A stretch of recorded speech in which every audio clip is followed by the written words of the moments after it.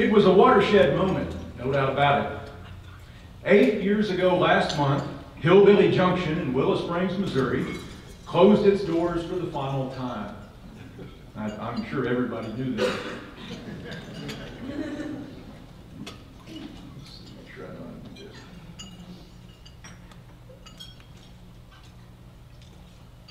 Where should I be pointing? Turn it on.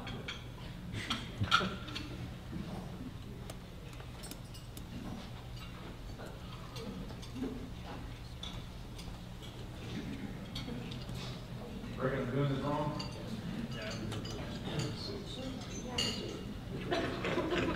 Oh, okay. It helps when it's turned on. There we go.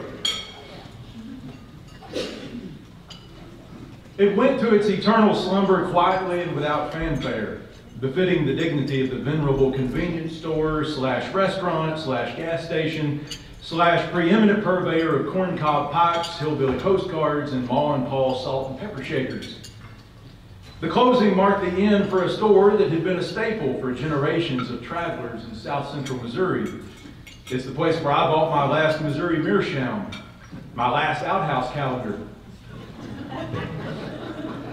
And that's a calendar with pictures of outhouses that you can also put in your outhouse. But the closing may have flashed a signal of greater cultural and historical import. It may have marked the end of the hillbilly's reign as chief symbol of the Ozarks. In fact, the demise of Hillbilly Junction may have signaled a fundamental departure from the way race and image have commingled in the hill country for more than a century. But first, let us revisit the birth of a regional construct. Way back in the 1990s, at some point between a segment on CBS's 60 Minutes and a Bart Simpson road trip on Fox, the town of Branson wiggled its way into the national consciousness as an evangelical middle American hillbilly Vegas. But generations before Nelson Muntz's teary-eyed plea for an Andy Williams encore at the Moon River Theater, Andy wouldn't have called it theater, but I call it theater, Branson was already among the Midwest's most popular tourist destinations. In the days before live music shows, go-kart tracks, and economy steakhouses lined the strip between Branson and Silver Dollar City, it was a book that beckoned travelers to the White River country. Harold Bell Wright's formulaic melodrama, The Shepherd of the Hills, became one of the best-selling novels of the early 20th century.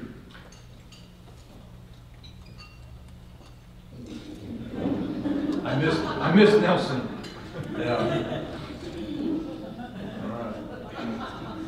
There we go. Make sure I don't need to make that. Let's see. Yeah, we'll leave that up there for a while. It inspired no fewer than 3 Hollywood film versions before Pearl Harbor and sparked a tourism boom that found people scouring the hills and hollers for the real-life inspirations for the book's characters. So powerful was the novel's effect that the Branson region became known as the Shepherd of the Hills country. But something sinister lurks behind the romantic God's country facade of this foundation of Branson tourism. If I told you that sinister something was rooted in racism, you probably wouldn't bat an eye. After all, just 1 year before the publication of The Shepherd of the Hills, a devilish mob of whites just up the road in Springfield lynched 3 young black men on the city square, capping off a dozen years of sporadic, racially motivated violence in southwestern Missouri. But it's more complex than that. Harold Bell Wright's most famous novel was no celebration of Judge Lynch, no matter the color of the victim. The specific strain of prejudice we're talking about here is that orgy of blue blood racism we call the eugenics movement. Almost certainly influenced by the broad currents of that movement, Wright went to great lengths to trace the genetic and cultural family trees of the novel's heroes and heroines to locales safely removed from the Highland South. Most of his real natives of the Ozarks remain peripheral and undeveloped characters, or morally or physically deficient. Though commonly portrayed as a celebration of rural Ozarks culture and values, The Shepherd of the Hills bears no love for real Ozarkers. The early 20th century rhetoric of eugenics is inextricably linked to both the creation of an Ozarks regional construct and rising interest in Ozarkers. From the fiction of the local colorist and the clarion calls of mountain missionaries to the pseudo-anthropological treatises of Ozarks observers, this racialized and racist rhetoric pervaded the nation's dialogue concerning the region and its allegedly pure Anglo-Saxon inhabitants. This rhetoric even changed in tone over time, reflecting a gradual alteration in the way eugenicists and other race-conscious observers conceptualized the Highland South. The rural dwellers of the hill country, whom the outsiders considered the true Ozarkers, were at first dismissed as the irredeemable and isolated declensions of a noble race, only to later be exalted as the treasured bearers of Anglo-Saxon folk culture, all but lost beyond the isolating highlands of the U.S. South. Many old guard Yankees of Protestant Northern European descent eventually came around to the latter view. When this new version of Hill people heritage gained the upper hand, calls for cultural celebration and preservation superseded the dismissive othering of Wright and his fellow novelists. Regionalist or local color fiction filled the pages of popular magazines in the post-Reconstruction years and found its way into novels and plays. Regionalist fiction required little more than, quote, a zone of backwardness where locally variant folkways still prevail, according to literary scholar Richard H. Broadhead.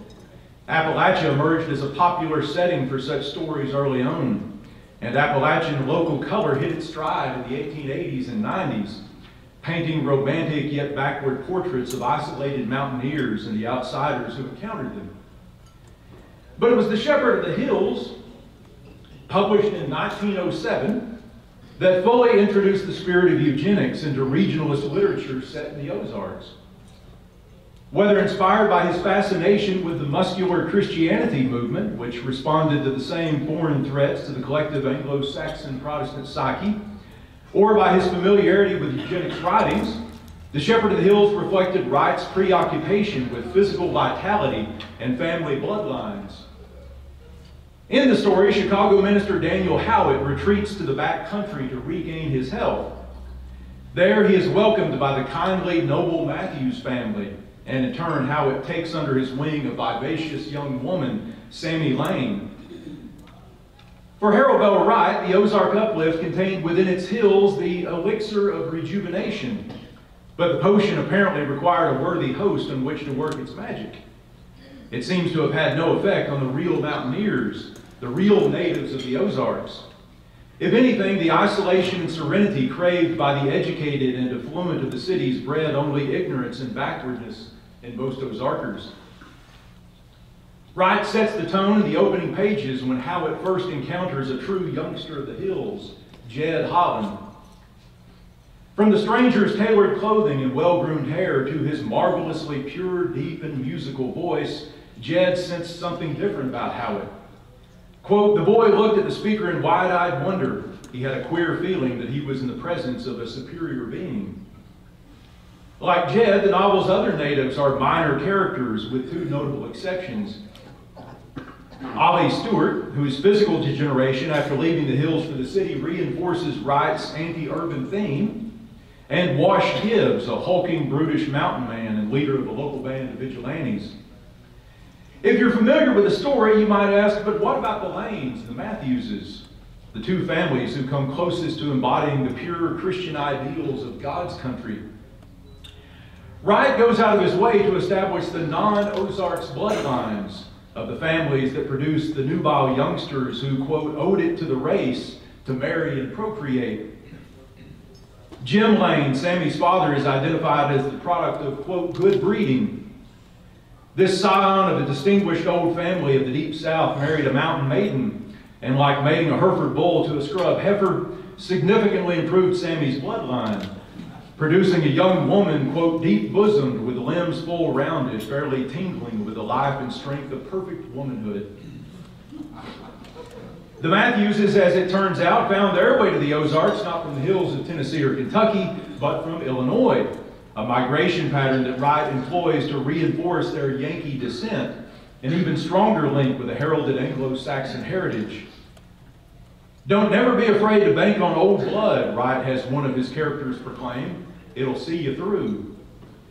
In his universe, the superior bloodlines of the Matthewses and Lanes render them amenable to the cultivation of the learned and altruistic outsider, the only method by which the salvation of the Ozarks is possible. Wright held no affinity for those he would have considered the true hill people of the Ozarks. The natives were interesting in a quaint way with their superstitions and hellfire religion and Saturday night shindigs, and they could be rendered useful with the right kind of cultivation by knowledgeable and caring outsiders. But in the final estimation, they were superfluous to the central function of the Ozarks in the world of the local colorists and their readers, region as refuge from the ills and anxieties of modern urban life. Only those with the money, education, and breeding to appreciate the restorative spiritual qualities of the Ozarks could claim its benefits and in turn extol its virtues to its ignorant rural natives.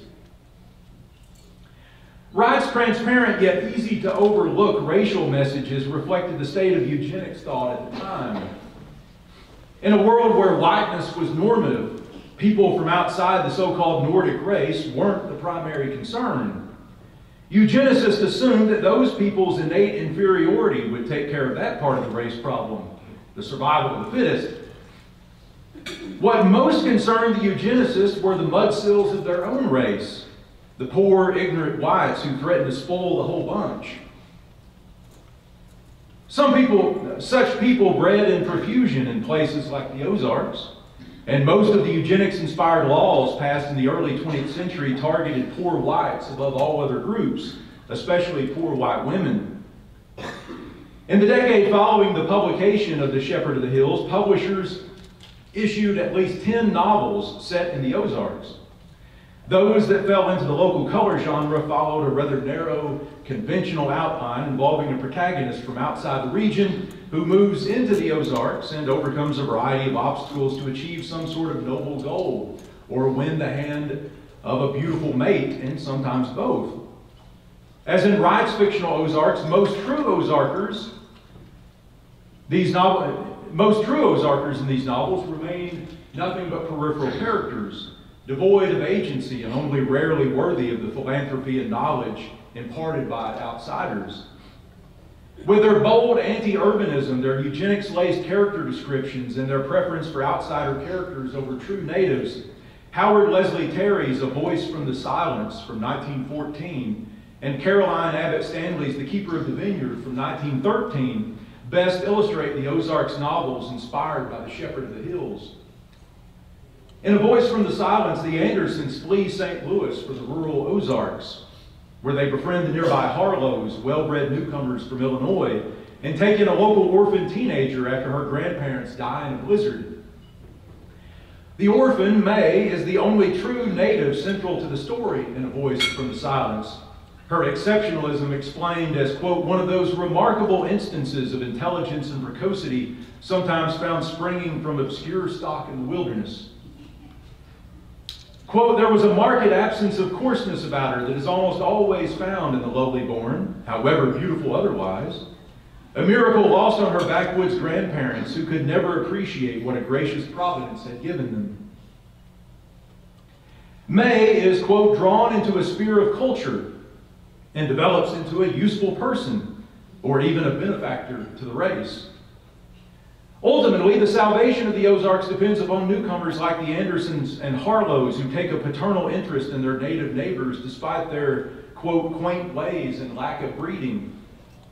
Only outsiders possess the superior breeding and training required for success in the modern world. The birth of the Andersons' child, quote, a picture for the eugenist, its blue eyes gazing on a mysterious world, this heaven-sent bit of humanity, instills confidence in a bright future for the Ozarks, if not for the mass of Ozarkers. Caroline Abbott Stanley's The Keeper of the Vineyard offers a similar tale of back-to-the-land redemption and reclamation, but through a woman's perspective. Saddled with the care of her orphan nieces and nephews, Nell Dinwoody, a 30-something unmarried schoolmarm in Chicago, retreats to a 40-acre plot of land in remote southwestern Missouri. Dinwoody takes charge of the local school and initially plans to entertain friends back in Chicago with letters describing the ugly ignorance of her backwoods neighbors. But a visit to the forlorn log cabin of the impoverished Moonies, a 30-something couple with 11 children and 5 grandchildren, kindles within Dinwoody the missionary spirit. Quote, "She had felt impatient scorn of all this yesterday, and of them," writes Stanley of the teacher's encounter with true Ozarkers. "But today, somehow, as she looked at these same people, that impatience softened to pity. How much they missed out of life, they who had never been taught to see." Stanley produced the era's most eugenics-infused Ozarks novel. Per convention, her allies in community uplift, reclusive but handsome Burton Gilmer and his strapping nephew Neil, turn out to be the possessors of distinguished non-native breeding, rendering them suitable marriage partners for Dinwoody and her niece. Though Neil had known no life outside of the hill country, he possessed an instinctive understanding that the local girls, quote, were not of his kind. Naturally, for the young women of their kind, he felt no attraction. They were not of his species. Upon first meeting a talented and articulate minister, Dinwoody is convinced that, quote, he is not a native product, only to be stunned when she later discovers that he is, in fact, a local. This surprising development reveals a more redemptive strain of eugenics thought, if only by a little bit. Whereas Wright and other local colorists generally dismissed the natives while claiming the restorative properties of the Ozarks for sojourning outsiders, Stanley employed the imagery of the arrested frontier to capture a sliver of promise for real Ozarkers. Quote, "We have plenty of good material in this country," one character assures Dinwoody. "It is a native-born population largely. We haven't the race problem of the South, nor the immigration problem of the North. These people of the hills are simply belated. They have fallen behind the procession, and it's hard to catch up. But we can help those who have fallen behind." It's a little shift. The tonal change reflected in The Keeper of the Vineyard coincided with a broader movement toward reclaiming the white degenerates of poor places like the Ozarks. According to sociologist Matt Ray, it was the Rockefeller Sanitary Commission's hookworm eradication campaign of 1909 through 1915 that partially rebranded poor white trash as pure white Americans, at least for some observers. Physical disease began to supplant genealogical aberration as the primary explanation for the declension of an entire segment of the white race. It opened the door, says Ray, for eugenicists to concentrate on saving rural Ozarkers and other debased whites instead of condemning them. Whatever the reason, by the end of The Keeper of the Vineyard, the cultural and moral uplift of a redeemable race, or at least their children, becomes the mission. Nell Dinwoody sets out to save the natives by mentoring the one Mooney daughter displaying a spark of intelligence and ambition. This more heroic eugenics message only began to appear in depictions of the Ozarks more than a decade into the new century. The earliest nonfiction examples came from the pens of those writing about missionary educators. In 1916, American Magazine ran a feature story on Illinois native G. Byron Smith, founder of Iberia Academy in Miller County. Smith informed author Bruce Barton that, quote, "Right here in these mountain counties are the purest-blooded Americans in America. You never saw more splendid people. Rub your hand across them only half a dozen times and you are astounded at the ease with which they take on polish." In Smith and Barton's estimation, it still took an able outsider to rescue this last remnant of Anglo-Saxon purity. Quote, "I wish that you could drive out into the hills for 100 miles or so in either direction," Smith claimed. "There are 2,000 rude mountain homes around here where there was no vision, and so the people perished. We've taken a boy or girl out of each one of these homes. I wish you could have seen them before and after." The hill folks now embodied a potential and hopefulness that they had not possessed in the shepherd of the hills. By the 1920s, there was little trace of the more negative and narrow eugenics interpretation of the Ozarks found in the work of Wright and most of those local colorists. When noted eugenicist Arthur H. Estabrook's 1929 magazine article on the Ozarks listed the genetic constitution of the population, along with poor soil and depletion of natural resources as the causes of the region's poverty, his pessimism was no longer in fashion. Riding the crest of the positive eugenics wave, journalists, travel writers, and folklorists celebrated the supposed racial purity of allegedly isolated Ozarkers. In 1927, photojournalist and Illinois native Charles Phelps Cushing assured readers of the Mentor that off the well-traveled roads lived, quote, a splendid stock of sturdy American humanity, rare and racy of the soil, last survivors of a hardy race of mountaineers. So pure were the British bloodlines, suggested Cushing, that even if the reader, quote, thought of yourself as a genuine 100%er, the mountaineers, with excellent justification, regard you as a foreigner in their United States. In the Outlook, New Yorker Lawrence F. Abbott chronicled the heroic efforts of students at Arkansas's College of the Ozarks, whose families, quote, were a pure Anglo-Saxon strain. Abbott praised the Ozarks for producing, quote, representatives of fine old American stock, whose physique, crania, and profiles would not have been out of place among the Greek athletes in the stadium at Athens. By the late 20s, the little school that Abbott championed had perfected the art of leveraging its students' alleged racial purity into donations from anxious, wealthy Protestants in New York City. 1 year after Abbott visited the College of the Ozarks, Elmer J. Boer, a Northern Presbyterian missionary, cut to the chase in an interview with a Kansas City Reporter. America's greatest problem today is in the flood of immigration from the lower levels of European society that is threatening to submerge and destroy our American ideals. Sociologists tell us there remain in America only two great seedbeds of Anglo-Saxon intellect, and they are in the Southern Appalachians and in the Ozarks. Right here in these Ozark hills is a greater wealth of native Anglo-Saxon intelligence than in any other section of the United States. In my parish are 2,000 descendants of the pure, clean-bred, sturdy stock that settled America and founded our government, the same stock that produced such men as Jackson and Lincoln. The Ozark Mountaineers, America's best bet today. These are the people we are working to save and to keep. Boer's school and mission post in the rural hamlet of Kingston, Arkansas, had its own in-house publicity machine in Otto E. Rayburn, a Kansas-raised teacher and magazine publisher. More than anyone else in the Ozarks, Rayburn indulged the myth of Anglo-Saxonism, later devoting an entire chapter to the subject in his popular and romantic 1941 book, Ozark Country. But Rayburn's celebration of Anglo-Saxonism marked a last hurrah for such pronouncements. Already in steep decline by the end of the Depression, the movement all but disappeared in the wake of Nazi atrocities linked to some of the very same racial theories that had fueled eugenics thought. The eugenics movement receded into the dark corners of society, but interest in the Ozarks and in its supposedly isolated residents ramped up. Magazines peddled both the physical beauty of the hill country and the alleged independent pioneer spirit of the hill people, almost all of whom were in fact white by this time. Post-World War II attention to the Ozarks may have lacked the overt racial and racist underpinning of the pre-war era, but an implicit whiteness still anchored the enterprise.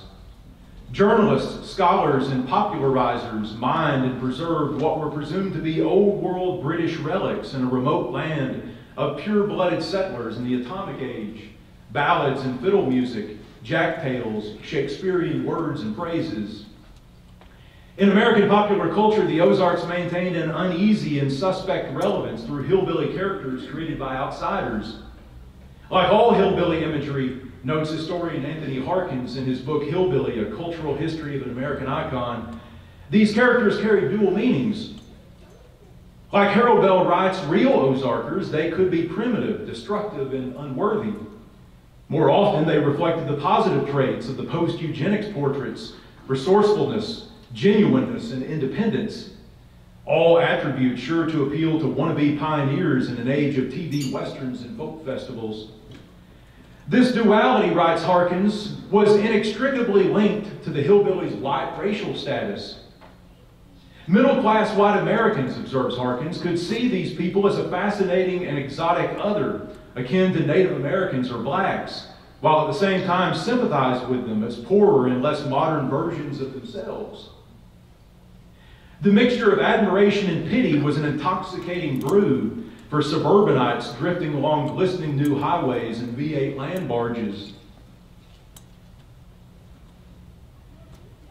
It was the pinnacle of the hillbilly, the era that gave us Silver Dollar City and Dogpatch, USA, the Arkansas Traveler Folk Theater and Dogpatch Village at the Lake of the Ozarks, the Beverly Hillbillies in Petticoat Junction, Davis Baskets, Ozark Land, and so many other roadside traps peddling corncob pipes and felt hats that we can't even count on today. When I began formally studying the Ozarks 30 years ago, the hillbilly was still at the heart of the enterprise. You had to reckon with that caricature. Image was central to any study of the region, and the whiteness of that image was implicit. To non-whites, it was probably as explicit as a neon sign on the strip in Branson. And the Ozarks was one of the nation's widest places. In the core counties of the Ozarks in 1990, 19 of every 20 people were non-Hispanic whites. If you remove the counties of the Oklahoma Ozarks, where Native Americans made up roughly 1/3 of the population, the white non-Hispanic percentage of the population rose to 96.7%. Of the 42 Missouri counties in the core Ozarks, 10 had populations that were less than 2% non-white or Hispanic in 1990. And only one, Pulaski County, home of the Army's Fort Leonard Wood, had a white non-Hispanic population less than 95%. But the signs of change were there, if barely so. The poultry processors of northwestern Arkansas and southwestern Missouri were welcoming the vanguard of a great army of Hispanic workers. Walmart was just beginning to abandon its more jingoistic than pro-labor Buy American campaign and position itself as a major international force in retail. In the last 3 decades, the Ozark region has undergone demographic shifts unseen since the early 19th century, an era in which the Osages vied for space and power with both Anglo-American settlers and immigrant American Indians from east of the Mississippi. Though we still await final numbers from the census of 2020, it is clear that the modern Ozarks, while still much wider than the nation as a whole, is much less white than 3 decades ago. The 2020 census will reflect a region in which at least 5 core Ozark counties report non-white and Hispanic populations in excess of 20%. Benton County, Arkansas, headquarters of Walmart, is both the region's most racially diverse county and its most affluent. In 1990, 96.6% of Benton's population was composed of non-Hispanic whites. Today, that group accounts for barely 2/3 the population. And the numbers almost certainly will continue to trend in that direction. In 2 of northwestern Arkansas's largest school districts, white students are in the minority. And several other districts in Arkansas and southwestern Missouri have student bodies that are more than 40% non-white and Hispanic. The impact of demographic change has been greatest in areas with major poultry processors, but the entire Ozark region reflects the nation's increase in non-white and Hispanic populations. Even if we adjust for the tremendous increase in race-shifting whites, the number of Ozarkers identifying as non-white has risen decidedly, even in rural, remote counties. The region will continue to become more racially and ethnically diverse, reflecting a reality shaping modern America. As this happens, what becomes of the hillbilly? The shuttering of Hillbilly Junction 8 years ago was just one of many signals that the 21st century Ozarks is a different animal than the 20th century Ozarks. Barely more than a year before Hillbilly Junction's closure, the magazine of anachronism called the Ozarks Mountaineer published its final issue after a 60-year run. Davis Baskets on US 54 between Camdenton and Max Creek closed for good in the summer of 2020. At the pinnacle of Branson's regional music city phase 40 years ago, a dozen hillbilly theaters dotted the Highway 76 strip.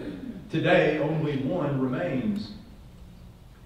Even the ubiquitous Ozark Land stores carry almost no merchandise betraying their roots in tacky hillbilly gewgaws and doodads.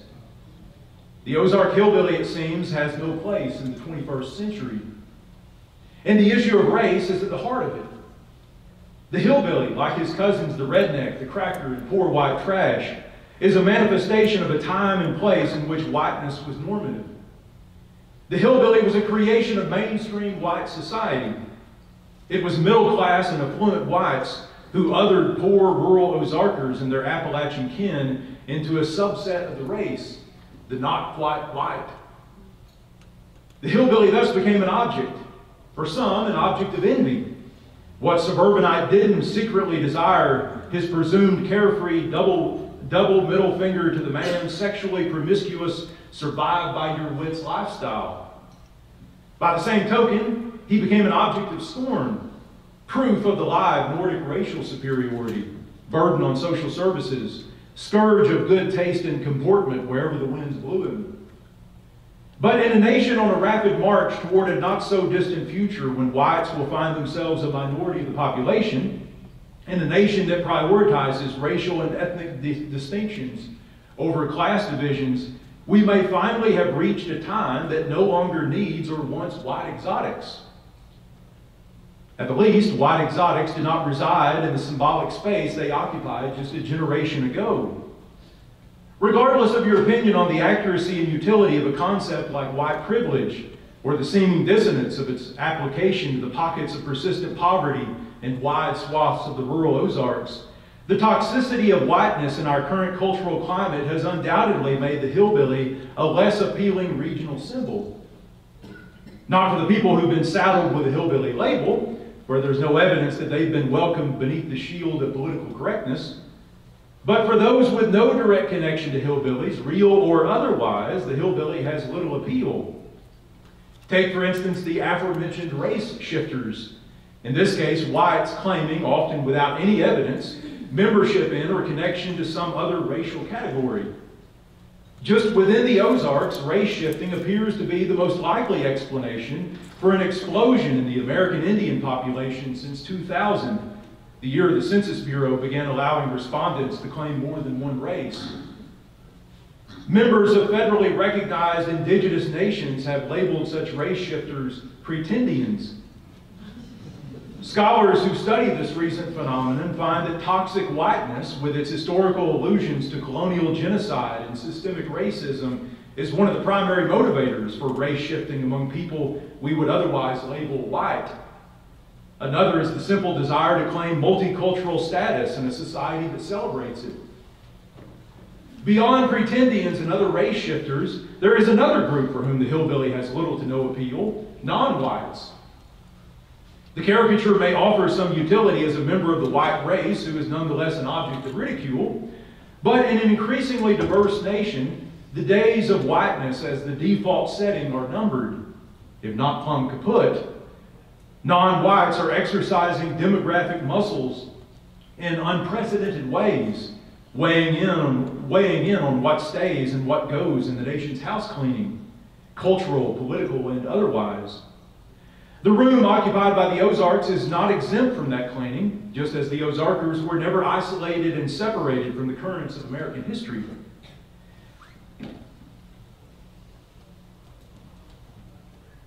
The hillbilly, the very regional construct of the Ozarks, was a product of a white normative era, an age in which eugenicists feared that a batch of unworthy poor whites endangered the master race, while simultaneously recognizing their potential as bulwarks against an onslaught of Europe's rabble and refuse. That hillbilly will likely not survive in the 21st century because the normative race is no longer the normative race. Like Hillbilly Junction, the hillbilly will drift into memory as a symbol of the 20th century Ozarks. He beckons from a specific time and place in a nation moving on from that time and place. So hail hillbilly, and so long. In the Ozarks, we hardly knew anything but you. You can come on back and sit a spell, but keep your shoes on, and leave the hound and the shotgun on the front porch. Thank you.